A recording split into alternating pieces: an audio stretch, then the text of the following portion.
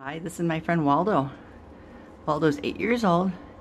He is a Seal Point Siamese. He's a big boy. He's deaf.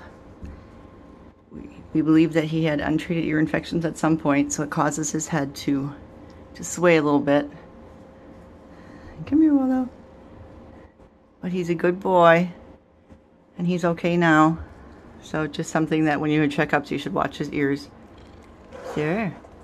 He is fronted clawed. He was living in the past with another cat and a dog.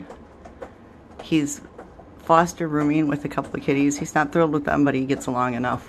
He doesn't fight with them or anything. He has hisses sometimes, but real loud ones. He says, "I'm deaf, I don't know better."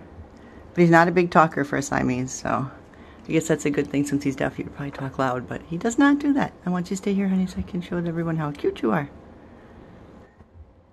Sure. Can you say hi? Say hi. Sure. Waldo.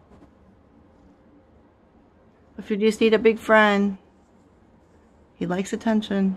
Not a big player, but likes attention.